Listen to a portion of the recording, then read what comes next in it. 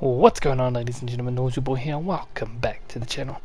In today's Nioh 2 tips and tricks video, I'm going to show you guys a pretty sweet spot to farm Amrita pretty damn early in the game, and when I say early, I mean like the second region. But before we get started, guys, remember if you have been enjoying these tips and tricks series, remember to smash the like button because it really helps out the channel. If you're new, feel free to subscribe because I'd love to hear feedback and your comments in the comment section below. And obviously the submission we're going to be picking right now is the Shiftling's Wise Judgment. It is only level 57, you don't have to worry about Kodamas and all that kind of stuff. Of course you can use Sakes if you want to, or even the Extraction Talisman as well. I'll just go find these Sakes. Just these ones here, I know I've got plenty, but these tips and tricks videos are just going to show you how much you can earn, just even without using Extraction Talisman and the Sakes, so you can always earn a bit more from this video as well. Oh, wrong place, I was just about to go to the, I thought I already had it, but I don't. It's over in the Nioh tree. I'm almost there. Extraction Talisman, as you can see here. We need the mystical items that allow you to, let's say, steal Amrita from enemies hit by your attacks. Sorry guys, I'm actually pretty far away from the TV, so anyway guys, obviously you can see here it is a soaring region, so it is actually quite easy. So without further ado, let's get this shit started. Now in this particular quest you can actually pick 3 different NPCs to come with you and help you, but of course if you have the Sneak Thief scroll which renders you invisible, and if you also have, oh not that one, it's I think it's Catwalk something, isn't it? Yeah, Catwalk 1, you know, your steps are actually, you know, lighter and all that kind of shit, so having those 2 will definitely help in this, but if you don't, you don't really need it. Also Tiger Running Scroll, that's probably the only thing I suggest that you do have in this. As you can see there's Tokchiro. There's a guy just behind me as well, but we want to actually take on the turtle man down the bottom here. Oh, not him. Old mate here, you want to take this guy with you. Bring him, sorry I was sniffing a lot and all that kind of shit. Now what you want to do is just kind of get him to assist you, and don't actually worry about him too. You don't really need him. You just need to get through this place as quick as possible. So I've just actually put on my Tiger Running Scroll. I didn't even realise I didn't even have them on. As you can see, they've only got 2. You probably only need 2. You could probably get through this just by getting 1, but we're just pretty much going to run past everyone, which is why I was suggesting that you bring the cat scrolls and all that kind of shit as well, and the sneak scrolls, sneak thief scrolls, all that kind of shit. So of course you don't want to go down this way, but you can. Going the wrong way, my bad. I'm gonna go straight and just pretty much run past everyone. Now I know in the past, if you have been watching my channel and my tips and tricks videos, you do know that I don't suggest running past anyone, but obviously this is just going to be us running past everything that we need to do. Follow this path as well.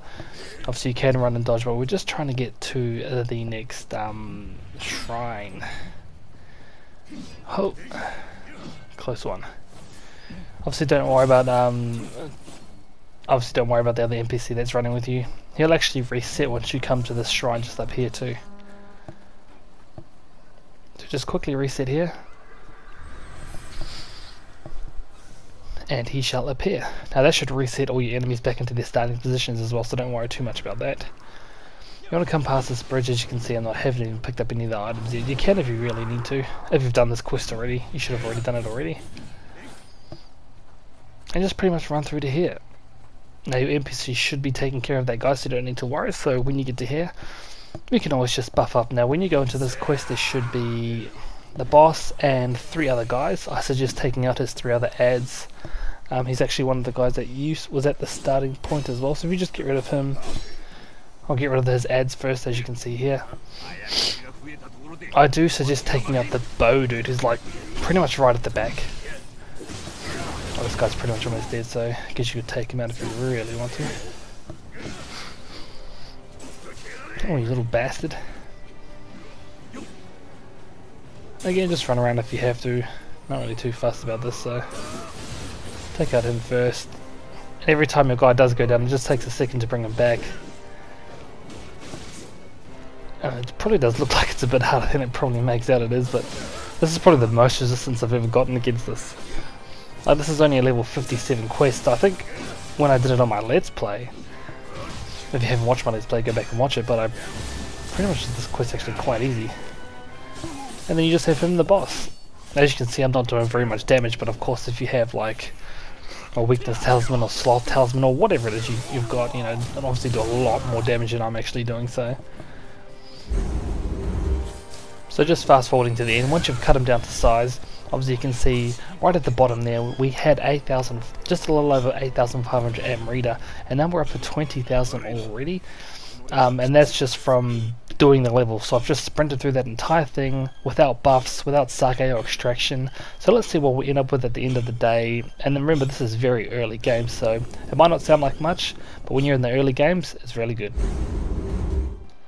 So that actual level itself was about 4.5 minutes, maybe a bit less, all up just to get about 12,000 Amrita. Now it doesn't sound like much, but this is very, very early game Amrita farming, guys. So if you wanted to sneak in maybe another 2, 3, 4, 5 levels, if you really, really were committed to coming in and doing it, this would be the level that I would suggest you guys getting, and that is without using any sake, and that's without using the extraction talisman as well. So you can get at least another 20 to 25% more Amrita if you use those as well.